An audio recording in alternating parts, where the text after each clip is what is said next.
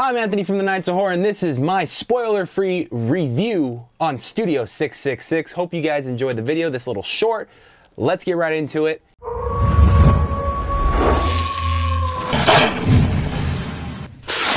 If you're a Foo Fighters fan, I guarantee you'll have a lot of fun with this film. This mixes the Foo Fighters with a horror comedy possession film.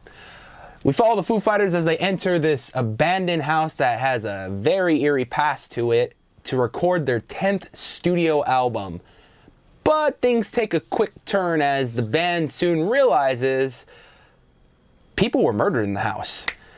As the band tries to record their 10th studio album, they have a lot of writer's block, specifically Dave Grohl, and eventually comes to find out that his writer block is solved after he gets inspired one night and wants to complete a new song for the Foo Fighters. It's got amazing cameos in it. It's got a fun vibe to it. If you're a fan of possession horror films, you're gonna have a lot of fun with this movie, but don't go into this movie thinking it's going to be the best horror film of all time.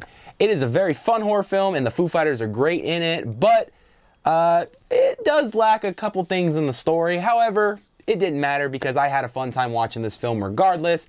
Studio 666 out in theaters right now. Go buy your tickets. This is not a sponsored video, by the way. I just had a lot of fun watching this film and wanted to share my thoughts.